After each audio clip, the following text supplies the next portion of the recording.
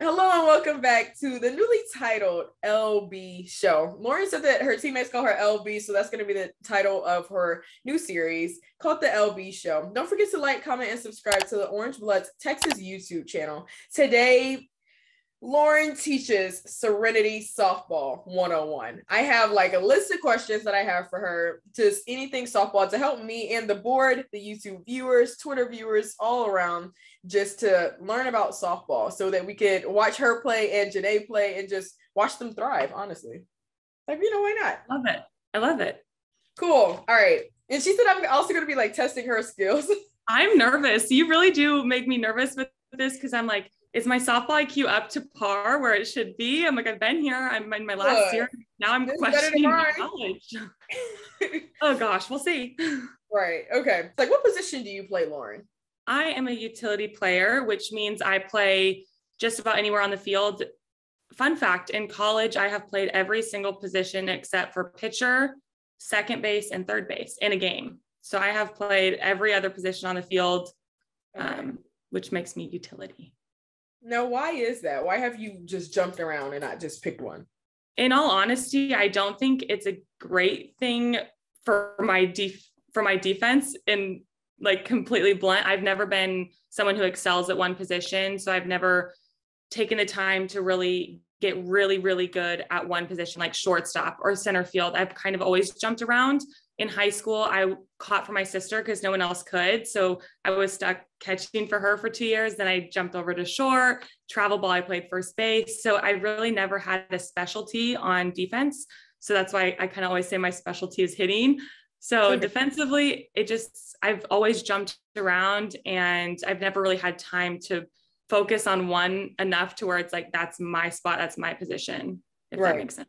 No, it does. And you being a utility player, what do you think your position preference is? Because I know like with utility, you play infield and outfield. What's your preference? See, I really do love the infield. I like playing first base because I'm right next to the pitcher and I feel like I can talk to them and I can be really supportive or hype them up and they can hear me versus in the outfield. Obviously I'm farther away, I'm yelling and it's not as personal as it doesn't feel as close, but I feel more comfortable with my skills in the outfield. So they kind of go both sides. But I definitely like the infield because it's so close. I feel like I'm getting so much action, but then the outfield is my comfort zone where I don't really have any doubt in the outfield. I know I'm going to catch and throw the ball versus the infield. It makes me a little bit nervous. Sometimes I can get timid in the infield. So comfort zone is outfield. And technicality wise, what type of skills do you need to be in the outfield? In the outfield, I think it requires a lot of pride, in all honesty. It's like, you have to have the refuse to let the ball touch the green mentality. So you're laying out, slide catching, going into the wall and being comfortable with that because you're the last line of defense. So you have to have that pride. It's like the ball will not get past me. It's not going to go through my glove. I will block it depending on the tempo of the game. But really, it also requires a lot of communication. So it's like you have to be a communicative person. You have to command the entire field. So another thing you might not know is there's priority in softball on defense. So the priority starts in center field. So center field is like the priority of the entire defense. And then it goes to the wing outfielders. So left field and right field, those are second priority. Then it's the middle infield. So we have a shortstop and second, and over the two of those, shortstop has priority. And then the corner, so first base, third base, and then catcher, and obviously pitcher is last on the priority list. But it's like the center fielder commands the entire field and we can see the entire field. So we have to be able to communicate with our teammates what's going on, what we're seeing, and share everything out there, I guess. Interesting. That was a lot. No, it was a lot. I kind of want to like, I was just about to say that. I kind of want, let's pull up a little diagram. So I shared my screen so that Lauren can basically explain to me the field of softball. I asked her originally if she likes playing infield versus outfield better as a utility player. She gave me the answer of outfield. And please tell me why, Lauren, again. Okay, so I prefer the outfield. It's my comfort zone. This is the outfield out here. The outfield is the green just past the imaginary infield dirt. So that is center field that you just circled right there. Outfield. Beautiful. And then, so that's where I personally like to be the best. I feel the most comfortable out there. It's fun. You get to run around, you're the last line defense. My secondary favorite position is first base. So I like right first. Yes, because I'm right next to the pitcher and I'm so involved. I feel like when I'm so close and I can just talk to my pitcher, hype them up, give them whatever they need in that situation, and just I feel like I'm just like having a conversation the entire game and I'm super involved. But then again, my comfort zone and where I feel the most confident is the outfield. So that's kind of my personal preferences. Now, where is center field? Right here at second base? So center field is right where you have that circle in the outfield. That would be the center field position. Okay, center field. Yes. So we have center, and then left field is, I don't know if I'm mirrored or how it works. That's what I thought about too. I was like, am I to your left or? No, that's right. And then right field is on this side. Okay. So then we have outfield priority. We're going to give the whole lesson here. So the C, where you say center field, that is like queen bee of softball. They have all the power on the entire field. They can call anyone off on a fly ball. So hypothetically, there's a fly ball that's at the pitcher circle. If the center fielder could run in and catch the ball, they have priority to be able to call anyone else off of the ball. Like run in here. Like regardless of where the ball is, if the center fielder calls it, everyone else has to get out of their way. Oh, okay. So they're just queen bee. They're typically one of the faster players on the team. They really command the entire field. So center field, just put a crown on her. That's your queen bee. So she's number one priority. Okay. And then the next in line of priority is your left and your right fielders. So those are still outfield positions, but they have still priority over the entire infield. The only person that can call them off is the center fielder. So as in like a ball that's coming, like somebody just hit the ball down here. Yeah. So I'm thinking like in between second base and third base is shortstop. And then, so say the shortstop and the third baseman, there's a fly ball just behind them. And they're all three of those players, left, short, and third, are all running towards the ball. If the left fielder calls it at any point, everyone else has to get out of the way. So they have priority. If they want to catch the ball, they have priority to catch it. And then the same is for right field. Okay. For second base and first base. So anytime there's like a tweener ball, the outfield always has priority over the infield. What's a tweener ball? They're the ones that are so annoying and they drop all the time in softball. They're like these little blooper hits off the end of someone's bat.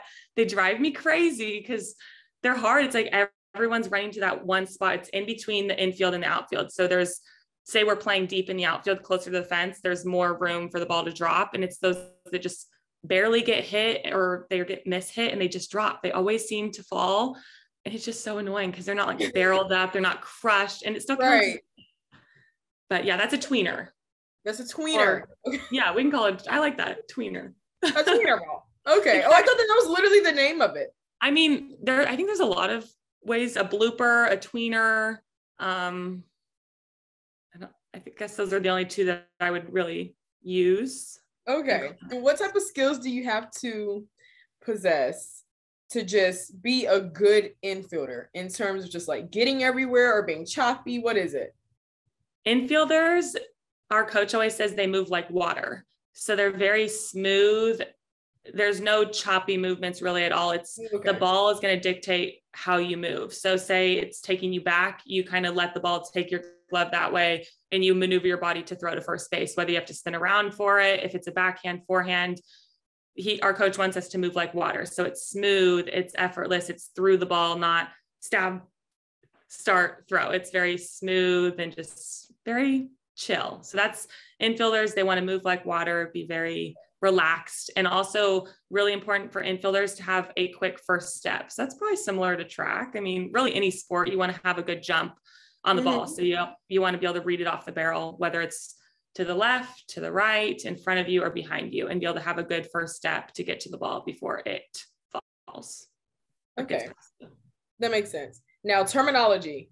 I have a couple. I saw it on the stat sheet and I was like, I have absolutely no idea what this means. I could Google it, but I could also ask Lauren Burke. So I'm nervous now. Right, I did it. Okay, AB. What does AB stand for? At bat. So it's how many at-bats you've had over the course of the year. And who determines when you go up to bat? So there's a batting lineup that the coach gives us before every game. Coach really changes our lineup a lot. So you never really know what the lineup's going to look like, but typically every batter 1 through 9 will have 3 at-bats per game, if not more. So you have 3 adding on to your ABs per year, per game. So everyone that's in the lineup will get at least 1 at-bat through the first time, second and third. You can get 3 to 4 at-bats in a game. And if at any point it just does not come down to like that 8th person per se, just because it just hasn't, do they roll over to the next game or the next inning? Yeah, so it goes next inning. So it's 3 outs and then it picks up exactly where it left off. So say Janae started us off and she got a hit, but then the next 3 batters got out. We don't start up back at Janae. You start where we finish off in the lineup. And then just keeps funneling through all the way through to the 7th inning. But that's kind of another reason why coaches like to put really, really great players at the top of the lineup, because they're going to get more at bats. So like Janae is our leadoff hitter because we want Janae to be at the plate as many times as possible because she's just an amazing hitter. So you want her to have more opportunities to drive in runs or just have more at bats throughout the year. Okay, that makes sense. Now, runs? Yeah, I'm guessing that's what it is. I mean, you know better than me. I would say runs. I can't think of anything else would be as far as hitting goes. It's on the stat sheet. Yeah. Okay. Yeah. And H? Hits. Okay. RBIs? Runners batted in. So that's if I'm a hitter and there's a runner on second and third and I get a hit and both of them score, I get those points. I get those 2 runners batted in. So that counts for my personal. You led them to do that. Yes. And is that also where a triple comes from? Not necessarily. I mean, a triple, you don't necessarily have any runners batted in if you hit a triple, but there's no runners on base. Which means that you go all the way around to the third base. Yeah. So if you get a triple, it's just in the H column. It's just a hit. Okay. Yeah. Oh. Yeah. Okay. Unless there's runners on base that came around and touched home plate to score, nothing is counted as runs batted in. Okay. And then what are singles and doubles? So singles are like ground balls through the infield is normally you're just on first base. So you got a good hit, you're on first base. So single is first. If you get a double, typically balls to the gap, you shot it in the right center gap, left center gap, and you round and you are on second base. That's a double. And then triple all the way around to third base. And that's a triple. Okay. Yeah. And how long are softball games? What was that? How long are softball games? 7 innings, but they can end in 5. There's a run rule. So if we are winning 8-0 after the 5th inning, or really above 8 in any score, so it could be 10-2, that's a run rule, and the game can stop at 5 innings. And if it goes long? Can it go past it can go long with a tie. There's been a national championship game at one point that was like over 15 innings, which is just absolutely crazy. It's like 2 games in the matter of 1. So there can be long games, and it just goes into like kind of tie break style where after 7 innings, if you're tied, we're going to have the last out goes to second base. So it kind of gives then the hitter and the team on offense has to find a way to score them. And then if the other team has the chance to match it almost or beat it. And then if they don't, the other team wins and vice versa. Okay. That makes I don't know if I worded that easy to understand, but. No, that makes sense. Okay. Have you heard the term tagging up? Yes. What does that mean? So tagging up is when a fly ball is hit to the outfield and you're a base runner. So if I'm on second base and I see a fly ball is hit to right field, I can go back to second base and my foot is on second base. And as soon as the fielder makes contact with the ball with her glove, I can take off and take third. So it's an out for the hitter, like the hitter is out, but I can still advance the base. So I can get 60 feet closer to scoring a run because I tagged up on a fly ball and advance to the next base. Okay. Yeah. But you can't leave early. You have to wait until the outfielder or whoever's catching it actually has contact or makes contact with the ball. Okay.